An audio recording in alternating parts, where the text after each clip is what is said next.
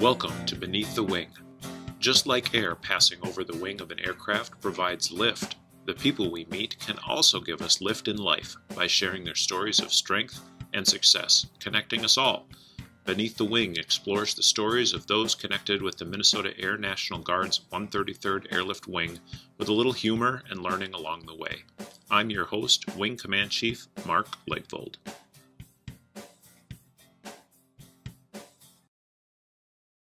Joining me today on Beneath the Wing is Lieutenant Becca Fleming.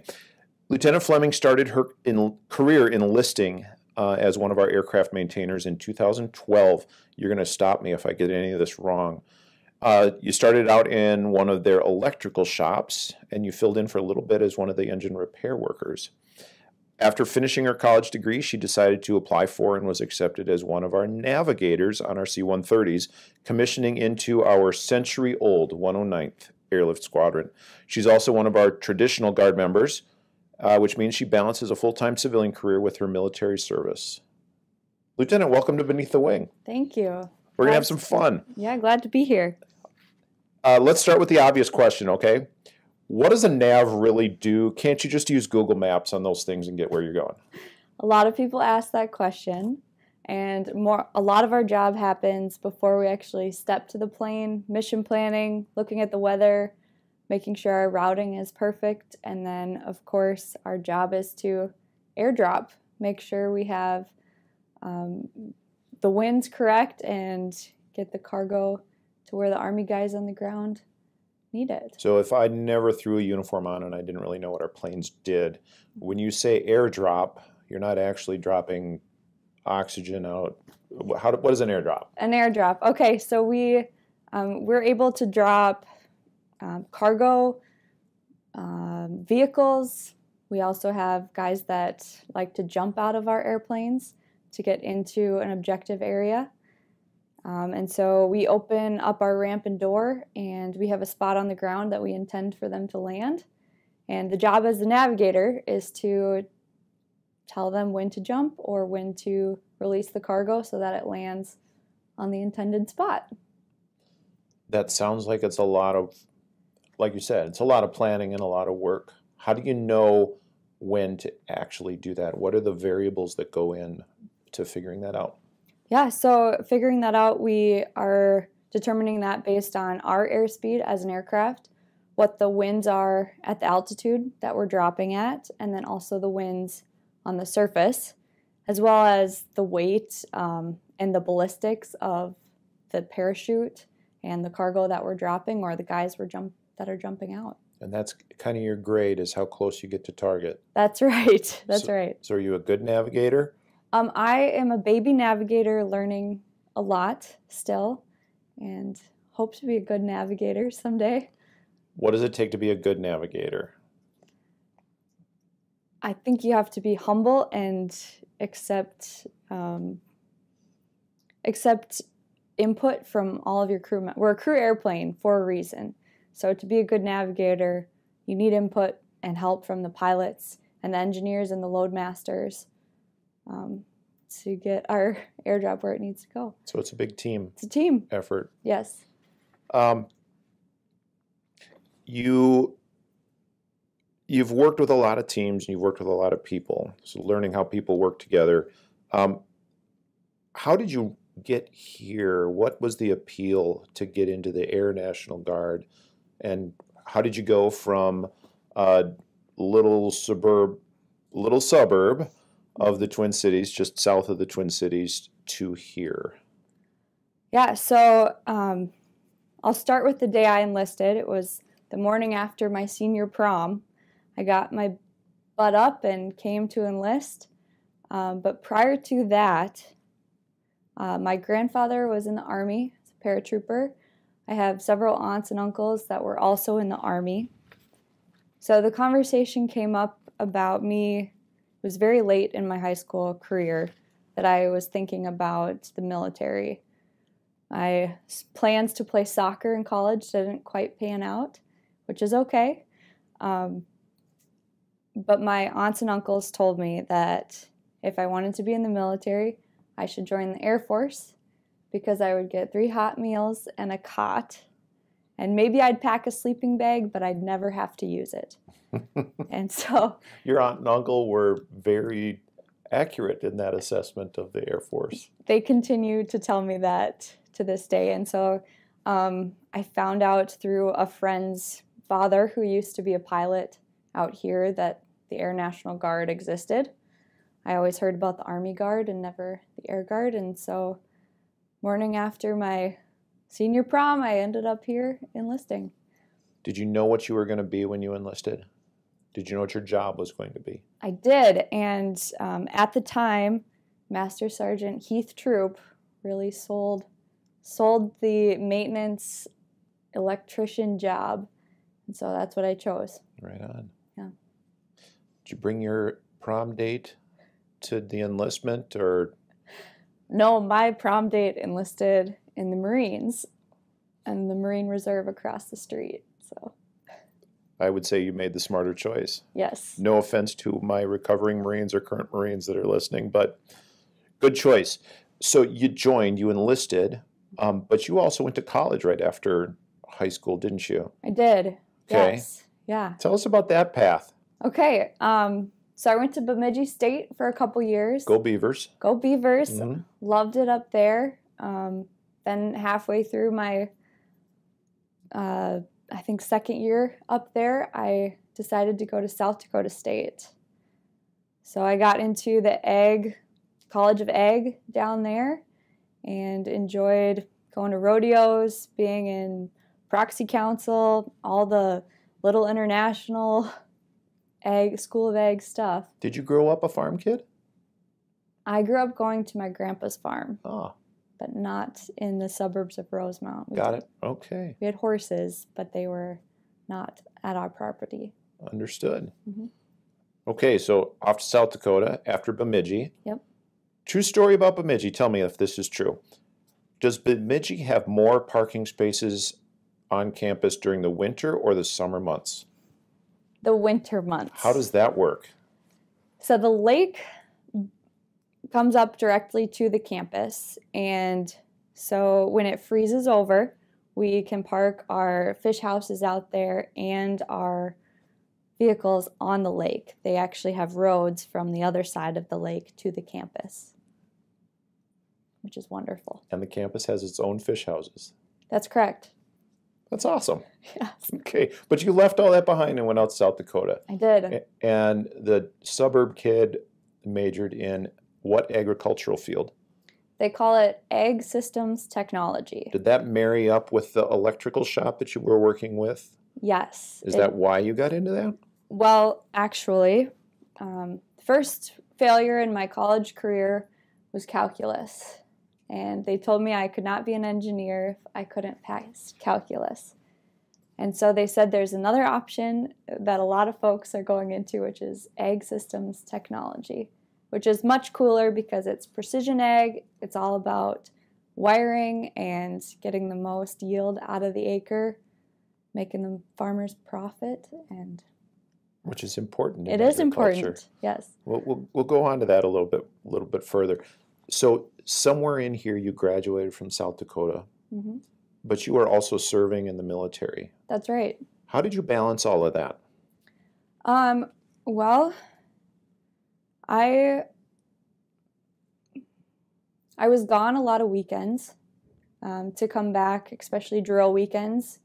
And then I just took a lot of communication with my professors and with the unit here to make sure that I was giving my best to both, which is difficult to miss your homecoming every year because it falls on drill weekend, and to have to take your finals early because you're going to Antarctica, or some of the other challenges were being on a TDY, say to Yuma, Arizona, where we go every year, and having to take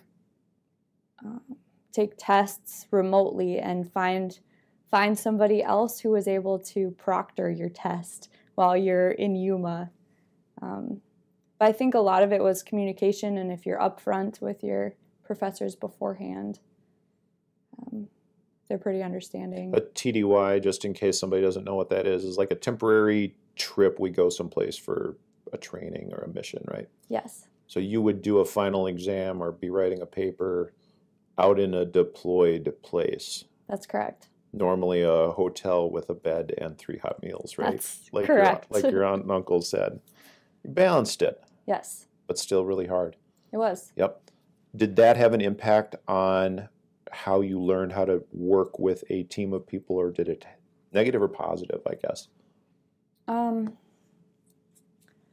guess it was hard at the time, but positively, the way that I've grown from having to do that is to continue to make those connections and relationships, even if I'm not in the shop or on the base throughout the month, but still keeping up with what's going on back here on base day to day. Because I don't think a lot of people realize that there are full-timers out on the base, and there are planes that are flying every day Almost out here. every day, yep. That's right. And so it's not just when I come in on a drill weekend that work is being done. And so keeping up with what's going on in the base throughout the month is important. And so checking back in, I think, has helped be a better part of the team. What's something that you could teach people like me at the end of their career, close to the end, and you're like sort of in the middle or early middle, we'll just call it, of your career, about staying connected with the people at the wing? You mentioned that the relationships are important out here. Mm-hmm. What can we do well as an organization, or even better, to keep our folks connected? Yeah, I think the wing has done a great job keeping up with, my generation is always on Facebook or Instagram, and we have some great folks that keep up with what's going on, what our other units around the base are doing. So that's been great. As far as on a smaller scale within your specific team, your shop, I think leadership has done a pretty good job and can continue to do better, reaching out during the month when you're not seeing your members. Mm-hmm. Okay. So speaking of staying connected, you don't live near here anymore. It's about an hour and 10-minute commute. Yeah. Into the base, yep. From Wisconsin now. Maiden Rock, Wisconsin. Maiden Rock, Wisconsin. So you've gone from Rosemont, little suburb just south of the Twin Cities, all the way up north to Bemidji, where they have a bigger parking lot in the wintertime, mm-hmm. to South Dakota, yes. And now live in Maiden Rock. Why Maiden Rock? Maiden Rock. So my husband and I before we were married, we lived in Red Wing, where he grew up for a couple years, and then we had gone to visit his brother to put our kayaks in the Rush River, and we drove by this little 10-acre farm, every summer, every weekend in the summer, and I said, someday we're going to buy that house and raise babies in it, and sure enough, it came for sale on a horse Facebook page, and so we ended up buying that farm. Well, congratulations. How long has it been now in that house? 4 years. Wow. So you're well settled in there. Well, I've been gone for 2.5 years for training, but my husband has settled us in there well. That's great. He's a good military spouse then. He is. Great. Yes. Does he work in military or agriculture? He is a union insulator. A union insulator? Yes. What does a union insulator do? So he works either in nuclear power plants or even schools, insulating hot water, cold water pipes. That's about the extent I know. Awesome. I'm sure that is busy, balancing both a military career and a civilian career, and a very, very busy life for him too, and a farm. It takes a lot. Are you still working in agriculture? Once I'm done with my, we'll call it on-the-job training here on base, yeah. Next week I will start working for a company called CHS. They're a global agribusiness, and I'll be in their energy division. So Cenex Harvest States. That's correct. And you're going to work in their energy division. Yes. All right. So one of the interesting facts about where you went to school is they built the first ethanol plant on campus. Did you know that? No. Yes. So at the University of South Dakota, University of South Dakota, go Jackrabbits, first ethanol plant on a college campus so that they could study that. Are you going to be working on ethanol production? No. Okay, their energy division. Explain Yes. what an agricultural company does with regard to energy. Yes. So in regard to energy, I'll go through the seasons because that seems to make the most sense. So in the springtime, you have planting season. So tractors need fuel, semi-trucks need fuel. And so that's part of what we do is we move fuel from a terminal out to the farm or out to a co-op. And then into the springtime, into the summer, the sprayers need fuel, the trucks need fuel, and then into the harvest time in the fall.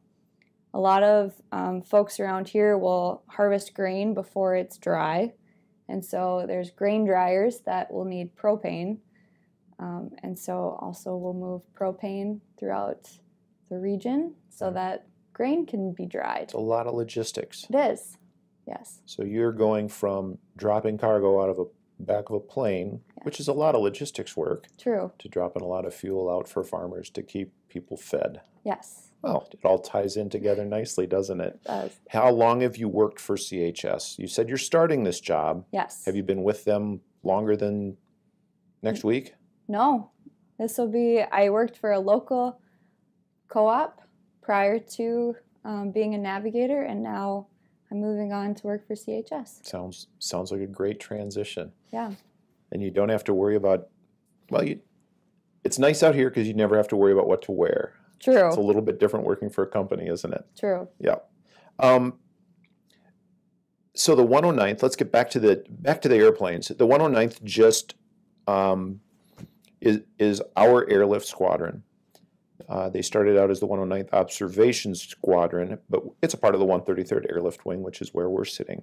It's celebrating its 101st anniversary of its existence.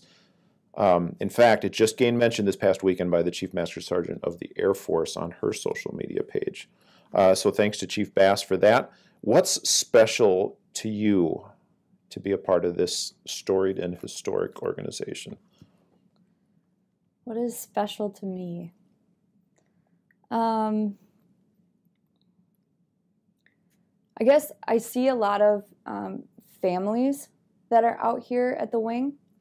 And so you see a Chief Master Sergeant that has the same last name as a senior airman, and there really are threads of families or extended families. And I'm the first of my family to be in the Air National Guard. And so I guess that is special for me, and I hope that I will have Flemings coming through this base after me as well. You speak to that as if this is a good place for people to bring their kids. Why is it that way? If I were just a business executive, if I was an administrator for CHS, and I wanted to have this kind of place where people wanted their kids to work, how do you do that? How do you do that? I know you've been with us for 10 years. I have. So you've been able to study the teamwork that we do out here. What makes it a special place? Yeah. Well, I think if you've spent any time at Starbase, you've seen the amount of kids that we're able to touch and teach, touch through like science and building rockets and getting excited about aviation. And I think we just do carry the core values through the people that we're able to reach out here. Explain Starbase program to us, and how are you involved in that? Okay, so Starbase, and I will say I've taken a hiatus now that I've gone to training and come back. But Starbase allows kids to come out, and we have a building specifically for them. They learn a lot about science, technology, engineering, and math, of course. The STEM fields. The STEM fields. Yeah. And they learn about the airplanes we have here, the C-130s. And then towards the end is where I was able to volunteer several times, is when they build a rocket. And we go out to the ball field, and the kids are able to watch their rockets launch and then parachute back down. So you worked with the kids, normally about 4th or 5th grade age, right? True. Where do we get these kids? Where do they come from? Where do they come from? From my understanding, they come from the Twin Cities area. Okay. Yeah. Which is basically where we're based. So bus the kids in, and it really is is it a 1 week or a 2 week program? Yeah, I think 1 week. Yeah. 4 or 5 days. How did you get interested in doing that out here? Well, a lot of things around here, the first time you get voluntold. So voluntold is a word we use fondly around here, where, man, we need somebody to do it, and so you're appointed. But then once you actually see the kids that we're serving and get to help them build rockets and see the excitement when you're counting down to their rocket launching, you end up going back. What has working with kids and teaching them a little bit after being voluntold, what has that experience taught you about leading and working with people in the workplace? That's a good question.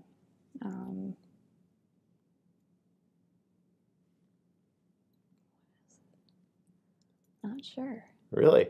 Yeah. All right.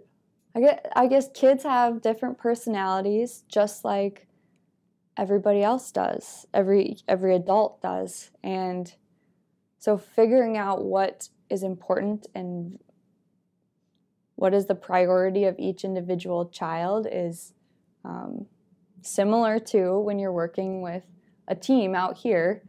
You figure out what is important and a priority for your team member, and I feel like you can better serve each other that way. Yeah.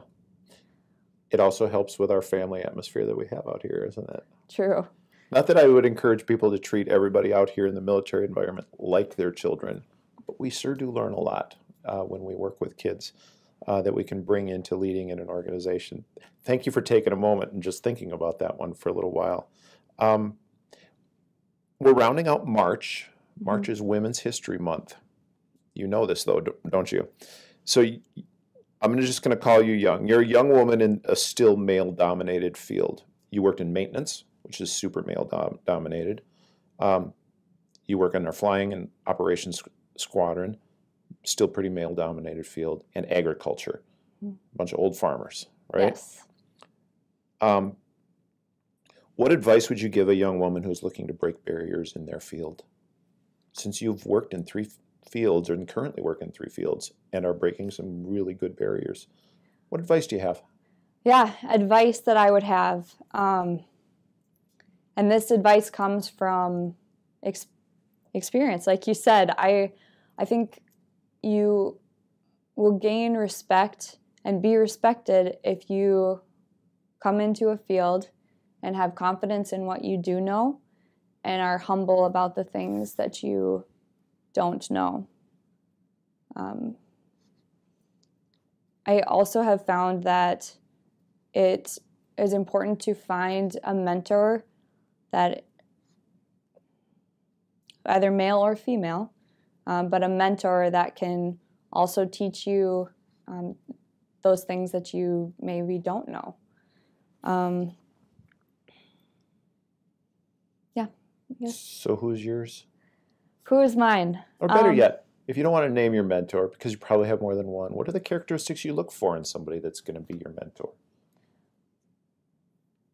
I think patience and honesty. Also, there are great people who are good at their jobs, but as far as their ability to teach, there are people who are better able to teach and some who are just really good at doing the job. So I think that's important as well, finding somebody who has the time and capacity to teach. Rounding you right back to that star-based question, right? Yes. If you can work with kids and you learn how to teach, Mm-hmm. you probably are going to be a pretty good mentor and a role model. But you mentioned male or female. Mm-hmm. Is it important to have female mentors and role models in the workplace for a young woman that is looking to break barriers? Yeah, I think depending on the team and the organization you're with, you may be the female, and or the females that are around before you maybe, like I said, don't have the capacity to be the mentor that you are seeking. But it is important to make those connections, whether it's laterally in your field or women that are following you in the field as well. I think that's really important. Yes. Okay. So knowing that we're moving in, I think, the right direction when it comes to having a good degree of highly capable, confident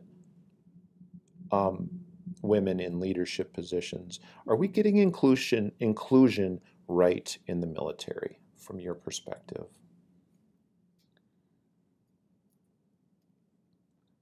From my perspective, we are.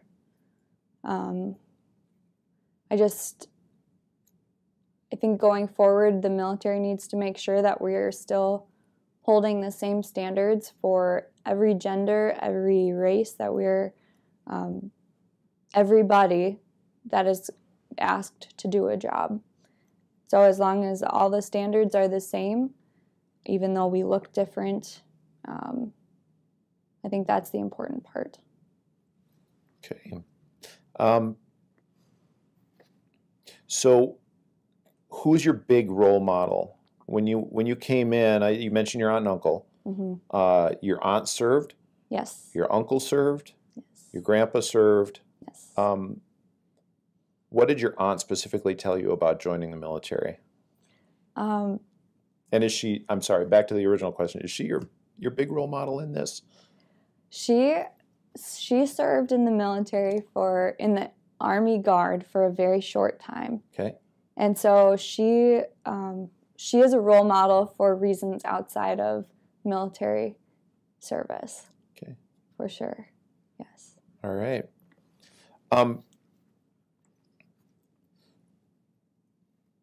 So you mentioned your failure in calculus. Going way back to this, I take a couple notes here, Lieutenant, while we're going through this. Okay. What did you learn about moving forward through that failure?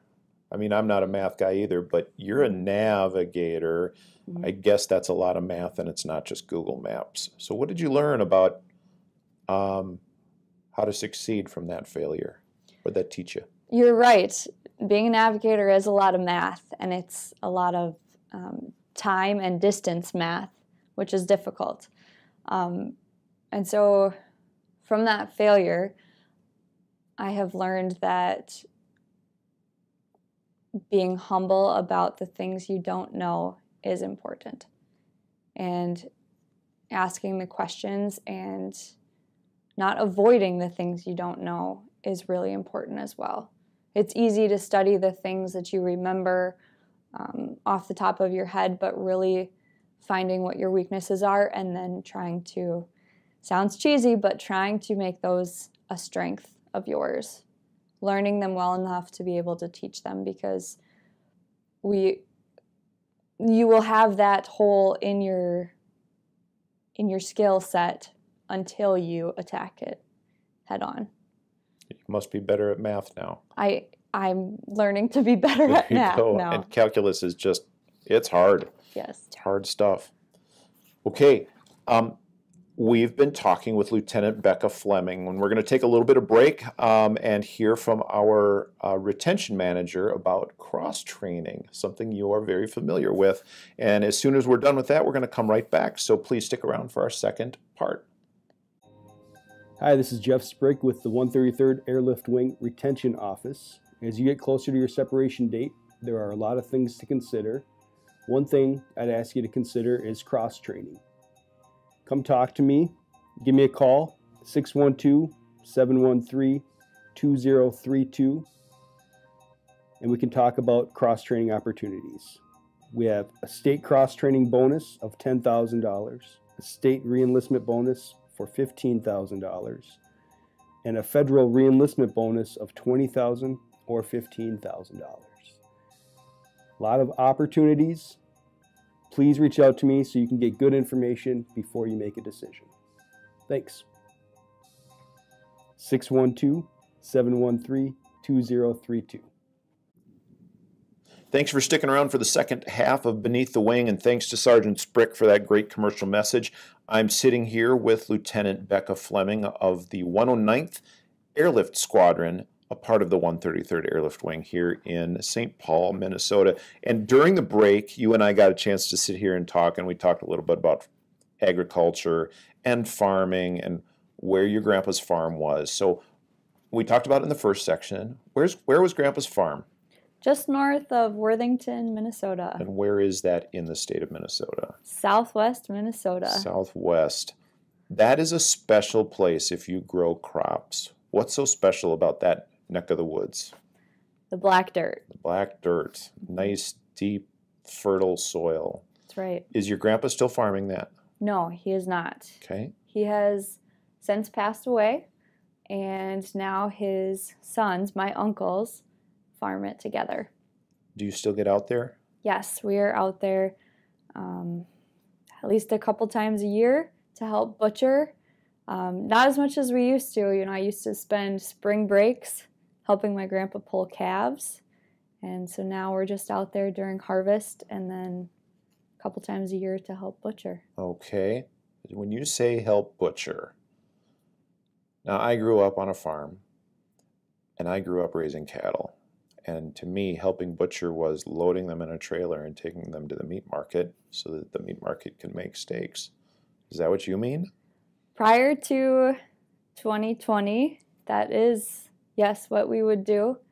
And so now we actually just kill the cattle or the hogs right out in the front yard and then pull the skin off and bring them into the cooler that we've built in the old horse barn. What happened in 2020 that you had to do that? So a lot of the lockers and butchers were not able to keep up with the amount of cattle, and especially when Smithfield Pork in Sioux Falls had a huge outbreak of COVID. They had to shut down, and unfortunately a lot of producers had to just kill full barns of pigs. So during that time, we decided to just set up our own in our old horse barn at my grandpa's farm. And we got a patient lift, like from a hospital, to lift the meat up and let it hang for a certain number of days and let it freeze, and then cut it up and fill our freezers. That is old-time farming right there. It's great. Who taught you how to do that? Well, we have a lot of hunters in our family. And so similar to when you harvest a deer and cut up the meat, it's similar to that. So you knew how to do that before you guys opened up your own meat market? I will say that I certainly was not the expert, but my uncles, my husband, and brother-in-law, yes. Are you guys still doing that? Yes, there are 5 hogs to be butchered this weekend. And you're going to go and do that? Yes. An accomplished butcher and a navigator, and now an energy manager for a big agricultural company. Impressive. On top of raising cows and pigs, the farm also does field work. That's right. You went to SDSU and majored in Ag Systems Technology. Ag Systems Technology. So what does Ag Systems Technology really mean? To somebody that goes to the grocery store and buys their food, why is that? Isn't farming just plowing the ground and putting a seed in it, and it'll grow, and then you harvest it and we eat. What's technology got to do with farming? Yeah, so a big buzzword these days would be precision agriculture. So using technology to figure out the makeup of each acre of soil, and then using your inputs appropriately to produce the most amount of corn or soybeans out of each acre. The other thing that is included in that would be, say you have really poor acres of soil. You don't pour money into the acres that don't produce well, and you save your inputs for the acres of soil that do produce well. So for a grower, a farmer, or a producer, they would be increasing their profits per acre, as well as increasing the amount of corn, soybeans they can get out of each field. So it's about efficiencies.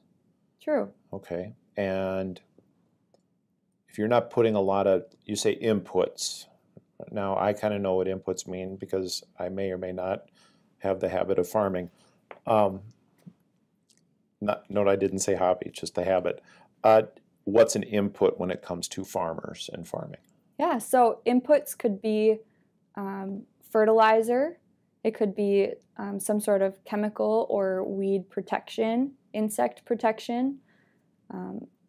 It could also be natural inputs. So the amount of, this is maybe a little unconventional, me talking about inputs as far as the amount of sunlight and water, things we can't control that each field gets. However, there are farms that do have irrigation, and so you could consider water an input as well. Anything that costs money that you have to throw at a seed to make it grow. That's right. Could be pretty much an input. Yep. Doing that efficiently is good for the farmers. Yes. Good for the people at the grocery store. Good for the people at the grocery store. Why? If we're able to produce more corn, more soybeans, they're sort of get into economics. You have an abundance of supply, which makes the grocery store prices cheaper. Which we're all in favor of. In theory, Yep. yes. Okay. What do you think the future of farming looks like? Yeah, this is an interesting question because personally, on our small farm that we're starting to build,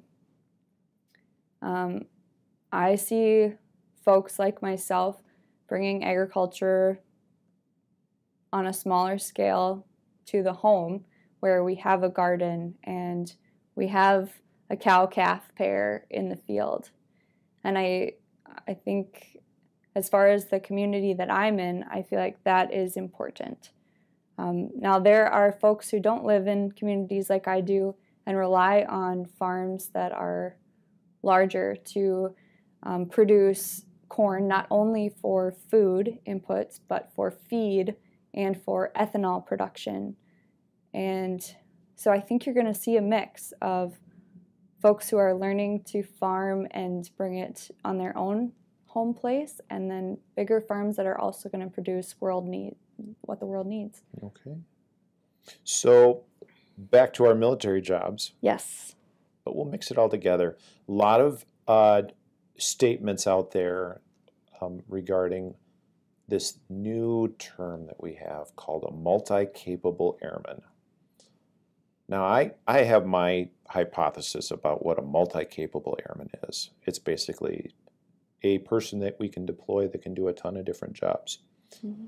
So if I had the chance to talk to the senior leaders of the Air Force, if I wanted to have a multi-capable airman, could I just get a bunch of farm kids with some baler wire and a mismatched set of tools and some axle grease and bring them on a deployment? They could literally butcher their own cattle. They could. They could provide for everybody. That's an interesting question. I would say yes. I believe in the American farm kid that could. However, there are a few skills that they would have to learn that are specifically related to the airplane. It would take a while to teach one how to be a navigator, right? But they could teach us, and we could teach them, and multi-capable. There you go. Okay, so second half of the podcast, we always have a little bit of fun. Okay. Seriously, we could talk farming all day too. Yes. Quick questions. You ready for this? Yes, I am ready. Now that you live in Wisconsin, best beer in Wisconsin, Spotted cow. hands down. Type of cheese you would most likely name your dog after. Cheese curds. I'd name my dog Curd. Good. Guilty pleasure TV show. Friends. That's old school. Jackrabbits, gophers, or beavers? Go Jacks. All right. Taylor Swift, Kesha, Katy Perry, or Nicki Minaj? Taylor Swift. You're going to regret that answer when you get back down to ops. Would you rather smell horse manure or Jet A fuel? Horse manure. Okay. Back to that. Horses or cattle? Which would you rather work with? Horses. Okay. All right. So, good job on the short answer, and definitely spotted cow. I mentioned you went to South Dakota State. Another distinguished graduate of South Dakota State University is Stephen Foster Briggs. You're searching your memory banks. That's okay. He wasn't there when you were because he was there in 1907. He invented something. So, Briggs. yeah. Briggs. There was a building named after him. I'll bet there was, because Mr. Briggs and Stratton built this little engine, right, on campus. So you and this other innovator in the world, Stephen Foster Briggs, are enjoying a spotted cow, talking about innovation and what the past 120 years has looked like since he designed that first Briggs & Stratton engine. And you're both trying to come up with what's going to come up in the next 100 years. What do you think is going to be the biggest thing that comes up in the next 100 years when it comes to innovation? When it comes to innovation.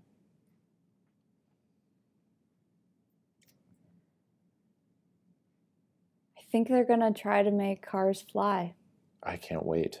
I don't know. Airspace is scary already. Well, spoken like a true nav, right? But I sure would like to see the flying car. That would be so much fun. Speaking of somebody that's spent his entire Air Force career with his boots on the ground, can you explain what Hobo Days is? Speaking of SDSU. Yes. Like I said, I normally had drill during Hobo Days, so I missed most of them. However, I did get there my senior year. Hobo Days is homecoming for SDSU, and during the week there's lots of events.